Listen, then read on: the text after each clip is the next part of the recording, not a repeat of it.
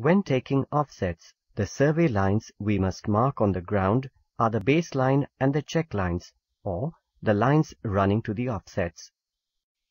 As the baseline runs across the central region of the area, identify and mark it correctly on the ground so that you can run the check lines or the offsets from it.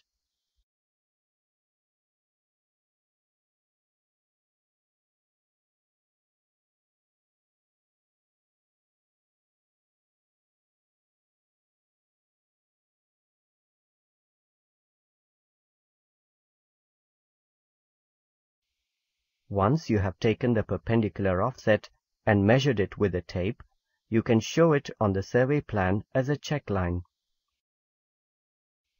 In order to take an oblique offset from the baseline, identify the point on the baseline that is the closest to the oblique offset point, without any obstacles in between. Once you have measured the oblique offset, you can show it on the survey plan as a check line.